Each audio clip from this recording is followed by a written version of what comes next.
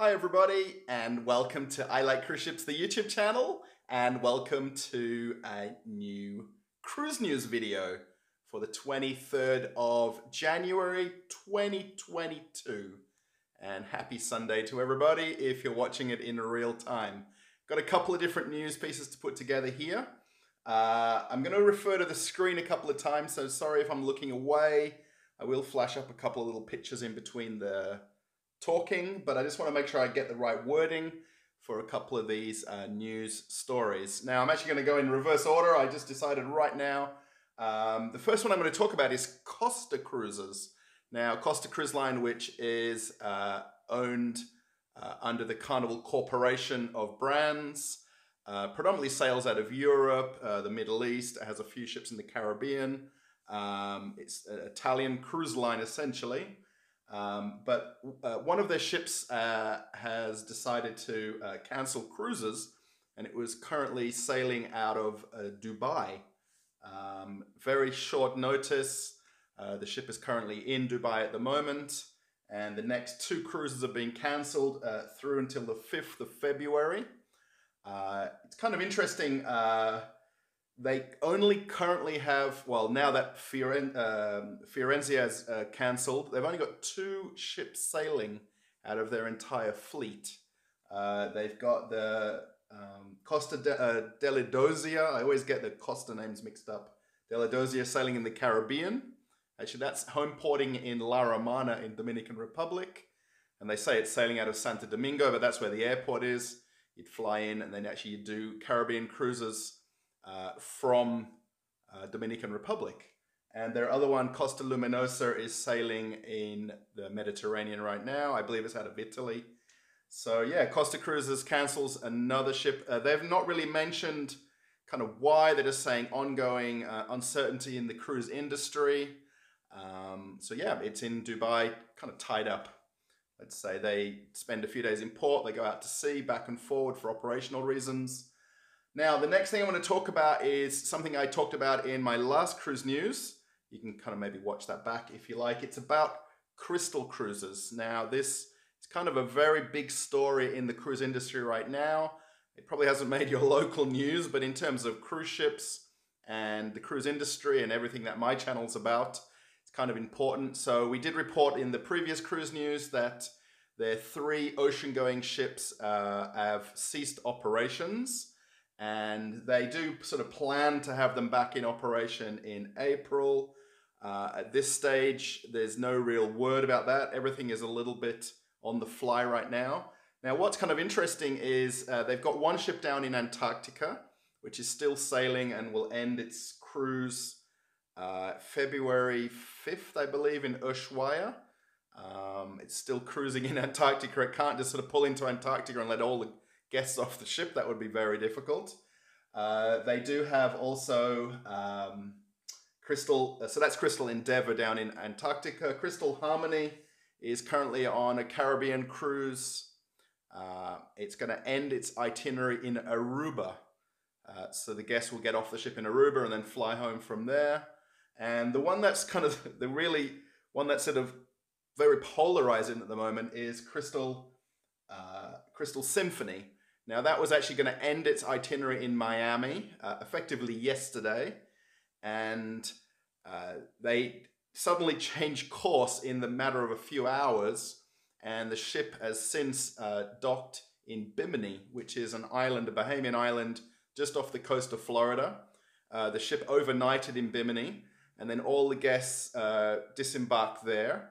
There was roughly 300 passengers on board, so it wasn't a full ship, according to its passenger count. And the guests were taken back from Bimini to the US by a high-speed catamaran. They've got a catamaran service. Interestingly, Bimini has a casino there, and they own the Genting Group, which is a part of the ownership of Crystal Cruises, owns the casino there. So they basically disembarked the guests there. Now, the whole reason it didn't go to Florida, we think, or we suspect, is there was an arrest warrant put out kind of hours before the ship was meant to arrive in Florida for unpaid bills owing to a petroleum company that was fueling the ships when the ships were out of Florida. And it's sort of estimated that the fuel company was owed around about $4.7 million over 3 different payments that were unpaid. And this particular company put documents together in the local law courts to have the ship arrested when it would reach Florida. So when it was docked, someone would come and give papers and essentially seize the ship and then require payment for the ship to be released. It's kind of an extreme situation. It has happened in the past, but the ship decided to not go back to Florida and the ship was actually flagged in the Bahamas. It's Bahamian flagged, so it docked in a Bahamian island. It's currently still there as of today, so 24 hours later.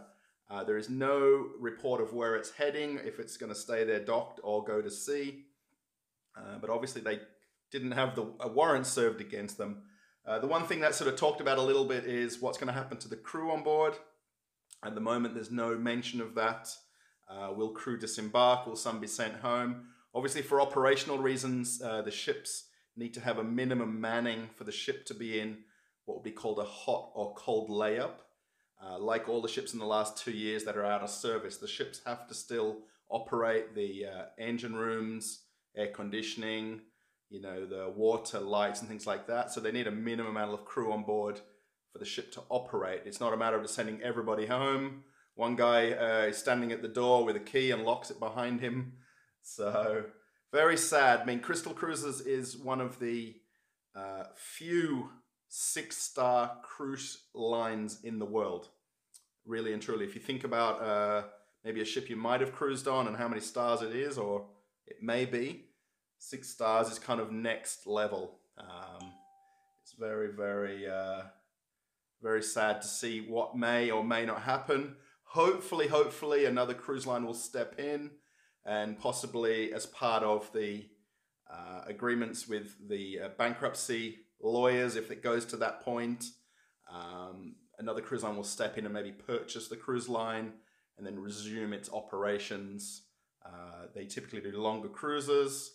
It's in a different kind of category of luxury cruising. The ships do world cruises. They also have riverboats in Europe. They're currently suspended sailing at the moment anyway because of the pandemic. So yeah, crazy story. Kind of crazy in terms of ships at the moment. Right when the pandemic happened, let's say at the start of March, April in 2020, a few ships were sold off. Some were taken for scrapping. A couple of cruise lines did go bankrupt, but they were smaller cruise lines, with 1 or 2 ships. So it's expected of that to happen to ships where they just don't have the revenue coming in to support the ongoing, cost associated with owning a cruise line. So I know this is a longer video. I'm trying to cut them down. I'm doing them in one take. I do have my kind of notes over here to reference. I do hope you like these cruise news videos. I did sort of have this all sort of down in my head. I'm just referencing a couple of words and numbers and dates here. I didn't want to get anything kind of incorrect.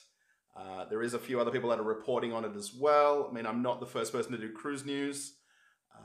But yeah, I'm giving this a try on the channel. I do hope you like it. If you do, give it a thumbs up and maybe post a comment. Another video is waiting for you right here to check out after this one.